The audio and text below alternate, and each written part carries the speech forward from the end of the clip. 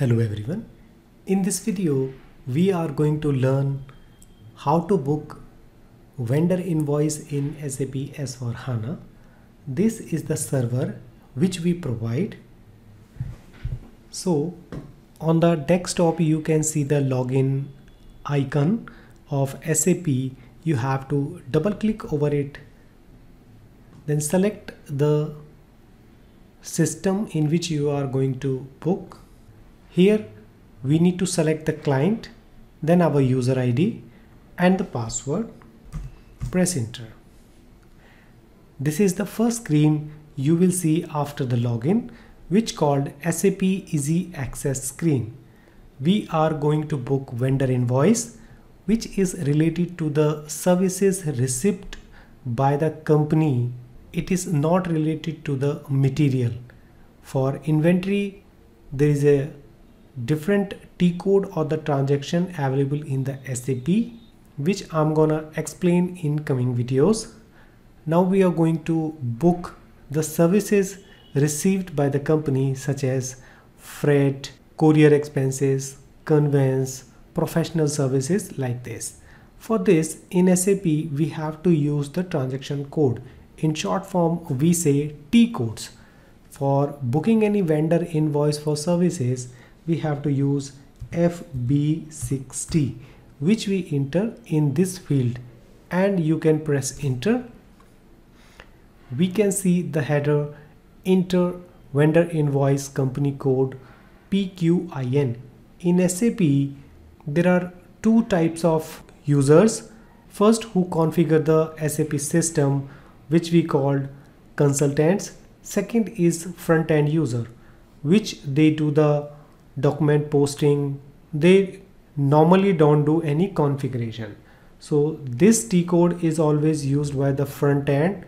They book the invoices. Basically, they are the executives, account executives who book the invoices. But as SAP is installed in very big companies like Reliance, Tata, so the demand of the account executives having knowledge of SAP is very huge. So we are providing the training, the complete training for SAP. You can contact us at the given number for getting our training. So now we are going to book our invoice. In SAP, all vendors having their vendor codes. In big companies, they have thousands of vendors, so we cannot remember their codes, so we have to search. For searching any value, we can see a small icon over here. You can click on it or press F4. We will see the search option. Click over here. You can see a lot of criteria for searching the vendors. Normally we search the suppliers by company codes. By default, your company code will come over here. So make sure you have entered the correct company code. You can enter a short name of your supplier or leave it blank and click over here to start searching. All suppliers will come over here. So we have to select which we are going to use. So this time I'm gonna use this one. Double click or select and click on this arrow button. Our vendor will get selected. Second one is the invoice date. So you can enter any invoice date which is mentioned on the invoice. Here we have to enter the invoice number, which is mandatory field. Posting date will come automatically, but you can change. Here we need to enter the amount. Here we need to enter the currency. In this case it is INR. And here we need to write any narration which we want. Here we need to select the expenses account which we are going to debit. So if you remember the GL code, you can type or you can search by clicking on this icon. By default, our chart of accounts has been selected, which is assigned to our company code. So make sure the correct chart of account has been assigned. Chart of accounts is nothing but holding all our GL codes. These are the all GLs created in the system. So we are going to select, let's say, freight outward, and here we need to enter the currency and one more compulsory field, which is cost center. So if you remember the cost centers, you can type directly or you click on this icon button and you have to search it. All cost centers are controlled in the controlling area, so you have to select the correct controlling area, otherwise you will get wrong information. So I'm removing it and I'm selecting the company code only so that I can see all the cost centers available in the company code in which I'm working right now. So I'm going to select, let's say, account CR, and now we have to enter. Okay, invalidate. I got some red message. Red message means we cannot go further in the next window or the next option. So I have to correct the date format all, and we were getting some messages in the yellow. It means these are the for informations only. You will not stuck anywhere. Now we have to simulate. Simulate means we can see all automatic postings or our GLs, amount, cost centers. So this is the format for simulating, and we have two options for posting.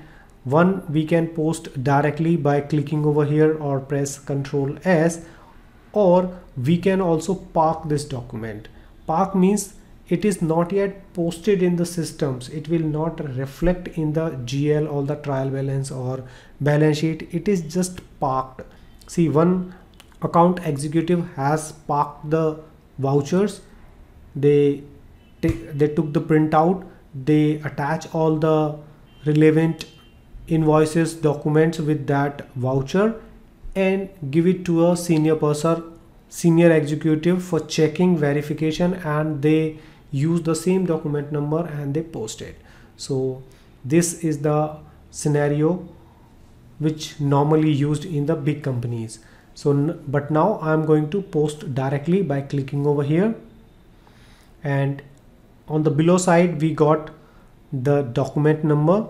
Double click over here and you can select, right click, copy and close by clicking over here.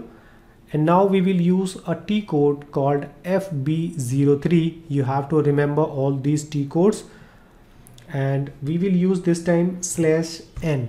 It means /n means it will come out from the current transaction and then type your next transaction FB03. So it will automatically come out from this transaction and logged into the next transaction, which is FB03 in this case. And by default we will get the document number we want to see. So this T code FB03 is used to display the document. Here we need to enter the fiscal year, or it will select automatically from the system date. Press enter and we can see the document. We can see the print preview, and we can take the print out by clicking over here. And once we click over here, it will get print, and you can attach the documents with this print.